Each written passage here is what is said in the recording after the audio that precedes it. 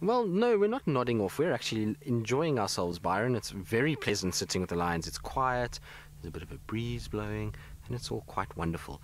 Now, I've repositioned and come around to the other side of the tree where some of the lions were kind of stacked in, and this lioness that you see lying right next to us is Amber Eyes herself. So that's her there. You can see she's got those big, broad shoulders, and she opened her eyes just now and looked at us, and that's why I know it is Amber Eyes. So that's who that is. Now, the other lionesses, I can only count another 3, so I don't see a 5th lioness here at this stage. It's not to say that she isn't. In this long grass, she could be lying somewhere close by, and we can't see her, but that's definitely only 4 lionesses, adult lionesses, that I can see at the moment. There's one lioness at the back, which is the one with the blind eye. So not that one, the one on the right here, Craig. You might not be able to see her, but she's just popped her head up on the right-hand side. Maybe you can see her. There she is at the back. So there's the adult lioness with the blind right eye. And I wonder what happened to that eye. She definitely didn't used to have it like that. And you can see the biting flies are in full force. They're causing much discomfort to a lot of the lionesses and even the cubs. And she's going to go back to sleep. So that's her. And then we've got the 2 others lying on the left here. In fact, is there 3? No, it's just the 2 others. There's the cubs are inside there. So there is one lioness missing. Now I wonder, and I know Amber Eyes was the female that was picking up that cub and moving it around, but it will be interesting to see if the youngest Nkuhuma female is here, because I wonder if maybe it wasn't her cubs, and because it would have been a first-time mom, maybe Amber Eyes was just interested and went and picked it up. It's difficult to say. I'm not sure if we actually saw her suckling or the little cub suckling from Amber Eyes, so it would be interesting to know actually which one is which. There should be definite suckle marks from such a small cub like that. It's going to be needing milk, and so we should be seeing suckle marks on whichever female is the adult that is, well, that gave birth to her. So it would make a lot of sense to me if it was the young female that gave birth just to the one cub. It often does happen when it's the first time litter for a lioness. She will just have the 1 or sometimes 2, and then as she gets older and gets used to this, so she then starts to produce more. It's the same in leopards. You often find the first few and the last few litters tend to be small numbers of cubs. So there is another vehicle joining us, and we're going to just quickly try and direct them so that they can get into the right position to be able to see them, because it's not that easy. They're all kind of clumped up into a sort of treed area, and it's very difficult to actually get a nice visual on any of them. We're lucky that we have a camera that zooms in very, very far, and that allows us to be able to see quite well.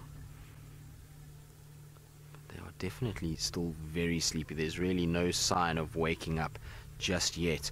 They kind of popped their head up just now, and then they all just fell back asleep quite quickly, and you can see the cubs are flat, but they'll take their cues from the adult females. As soon as the adult females decide to start moving, and if they wake up, they pop their heads up, then we'll see a situation where the rest will start following, particularly the cubs. You can see that one lioness is just watching.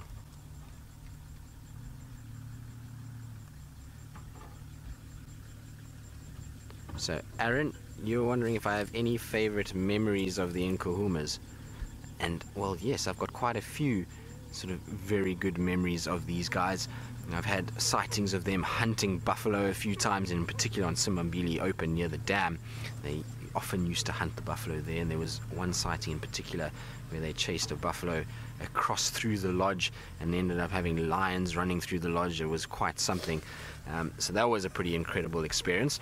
And then once watched them also have an incredible standoff with hyenas. Now, when we were we got up in the morning, and there was the sounds of lions roaring, and it was quite faint. It didn't sound as though they were that far away, and we followed up, and we couldn't find anything, and eventually we came across the Nkuhuma Pride on a buffalo kill, and then the hyenas started to mount. And this buffalo kill was far. It was all the way on the Elephant Plains Simbambili cut line, and the hyenas started to arrive, and one by one hyenas came, and eventually it got to the point where there was about 10 or 11 hyenas there, and most of the pride at that stage then decided no, they needed water, and it was when it was dry, and so the pride then moved all the way to Simbambili, which was probably about, I would say, a kilometer from where they had actually killed this buffalo. So it was a long sort of stretch that they went for water, and they left the one young male by himself. This was a few months or a few years ago, not a few years ago, about a year ago, and It was just the young Inkahuma male by himself defending this buffalo carcass from these 10 or 11 hyenas.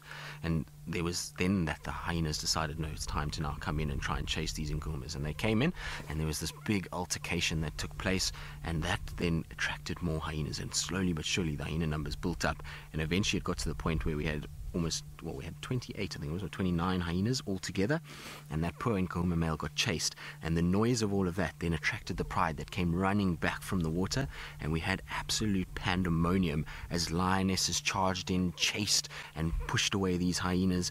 And this sort of noise then attracted another pride of lions, which was the Shimungwe pride, and they came in as well. And next thing, the hyenas just absolutely smashed everybody. They chased all the Inkahumas up into marula trees. The Shimungwes were up in marula trees, and at one point I think there was about 9 lions in 5 different marula trees spread around this open area. It was quite something to watch. So that was one of the most insane things I've ever seen. And slowly, one by one, the Inkahumas then dropped down and moved away and left the buffalo for the hyenas, and the hyenas successfully stole the kill. So that was probably one of the most memorable sightings that I've had. It wasn't a positive one for the Inkahumas, but it most definitely was a very, very memorable one indeed.